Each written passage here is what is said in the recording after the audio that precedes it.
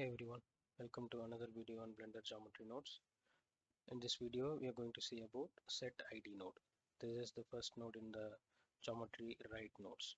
I release new videos on a weekly basis. Please subscribe to my channel so that you will be notified when I upload a new video. This is Jay from CJ Academy. Let's start. Okay, I have the custom workspace.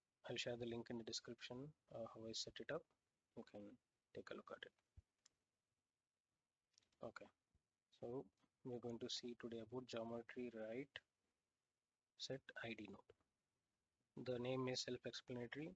It takes input and then value for the ID property or ID attribute based on some conditions, and with the new written information for the ID, it will give you the output. So basically it is writing the property of ID. I have covered about the ID node itself in a separate video in Geometry Read node. I'll share the link in the description. You can take a look. ID is a random value, okay, stable random identifier given as a part of the ID attribute. If the ID is not there, if the ID value is not there, implicitly it will give the index value. So index value you will see in this spreadsheet editor. Now we don't have any object, so it's not visible. Let's bring in the grid node, and as soon as I connect the grid to the output, you see there are some values, and the very first column you see in any of the domain is called index. So index is there always. ID may be there, may not be there. Whenever it is not there, it will give you the index value. So that's it about. So let's focus on the set ID node. So for this grid geometry, there is no ID property. So we are going to set it. So as soon as I insert it, you can see ID column is created and it has already written the value. And this is coming from the index value. So if there is no ID value for it, it will write index value. But we can control this. For that, we need few nodes from here. We are going to change this property based on some selection. Okay. So let's bring in index node. Index node is needed because ID value is there, but this is one we are going to override. We cannot take this as a reference for the selection. Let's take index instead. Index cannot be modified, so it's stable, and we have the same value as index and ID. So for that reason, we can take the index. So index is there. Now let's bring in the compare node. So this is needed for a selection. Okay, and put this to integer because this is integer value, and let's put this back to equal, and this is for selection. Compare node is always giving you boolean value, whether it says whether there is yes or no. So that's naturally the best way to connect it to a selection node.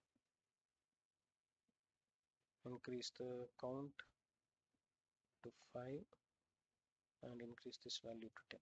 Okay, so we have enough number of maybe change this to 20 so that we can see the numbers clearly. Okay, I have not even written the ID value yet, so we know index value is an integer, okay, and ID value is also integer. So let's bring in the integer node. There's also input constant. I have covered about this also in a separate video. I'll share the link in the description. Okay, we already have a value. Let's put this here. If the index is equal to 0, okay, then select that and add 0 there. The ID value is already 0. So, okay, that means wherever this is true, take that value. In other places it is false, so it is not selected. So hence it is 0. Now if I change this to 1, okay, remaining all 0. Now if I change this to 1, you can see the difference because it's already working as a boolean value. So if it is false, anyway it's going to give 0.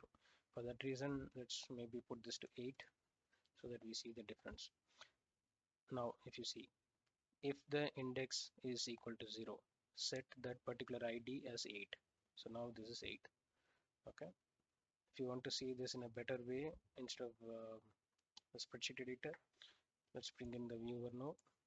Okay, and we want to see the changed data. So this is the geometry output we need, and value is nothing but ID. We want the ID to be viewable, and let's change it. Come here, overlay setting, and you can see here. So this is the 0th index, that is 8. To see better, let's change this to 7. 7 is better, it's easy to view. Okay, now if I change it here, you can see the ID, which one will set to 7 is changing because we have put it the equal value. So if we go for less than or equal, then you know the difference. Greater than, see. So this is how you can use the set ID node. I have one useful way to use this set ID node, make use of it. That is a growing effect for any object that is in the instancing mode. For that, let's bring this input also here so that we don't have to manually change it. Now what we are doing is compare it with this value. So if 1, let's say 1, if 1 is equal to the integer value, then set that particular index's ID value as 1. Got it? That means if I increase this,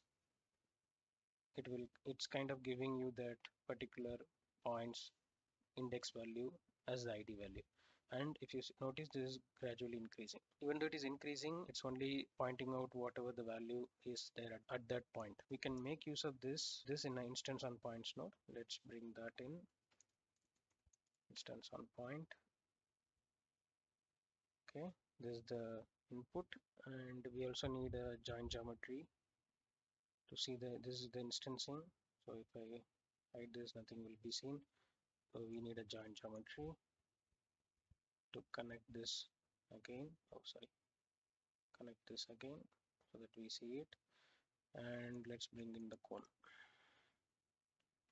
Cone point 1, point 2, and connect this for the instance. Now we are going to control the scale selection of instance on points node with the changed ID value. Okay, so changed ID value of this particular grid. Okay, so if I bring the ID in here, or we already have the ID here, let's use that. That's even better. So ID is used for the viewer node. Let's connect this to the scale. Wait, I will unhide this. Let's move, say, add it to the selection, not the size yet. Wait a moment. So here the geometry context is this. So it was displaying the index ID value, the newly written ID value. Okay. Now, so the ID is here. You can see. I have used the same to the selection, meaning wherever the value is greater than 0, wherever the value is greater than 0, that is selected for the instancing, which means if I change the value here now, you can see the index, sorry, the instancing position is changing. So based on that, it changes. Okay, now for the growing effect, let's bring this to 1 so that we can see it. Now I will use the same ID for the scale. Now what happens is we are gradually increasing the value here. So 1, 2, 3, 4 like that increases, and that selection is considered, but also the scaling of that particular instance is increasing. So this will give you kind of a growing effect. If I change now this input, you can notice the difference. See? So for each point it increases. Maybe we can reduce the number of points here to 3.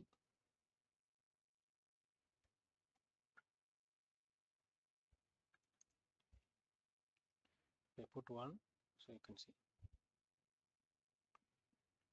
Okay, maybe 5. It gives a decent amount of, so the growth you can notice. So instantly if you want to use this in some kind of practical effect, you can use it for a growing snowball effect, right? So for that you need a single line. So let's put this to 1, y as 1. Okay, and y here also 1. That means it's a single line.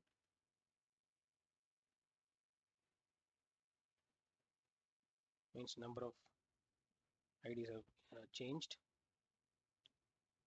Okay, only 5 are there. Let's put this to 10. Okay, so 10 points we have, and let's bring this to 1. You can see it's here. That means as I increase this value, it will give us a growing effect. See, can be used for any number of things. So I said snowball effect. So let's say let's bring in one more grid node. Okay, and use this for the y value. Sorry, y value 1, 10. This is 10, maybe even 20. Let's say. Doesn't matter how many we have here. It's only for the visualization purpose. And let's bring in a little bit of slanting, transform geometry.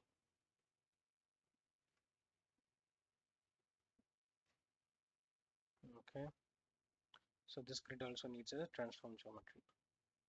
Let's bring transform geometry for this also, and tilt it in y-axis for 21°. Let's see. Okay, and same should be here because we want to match that effect. Okay, now it's clear. Instead of cone, let's use the sphere, UV sphere. UV sphere.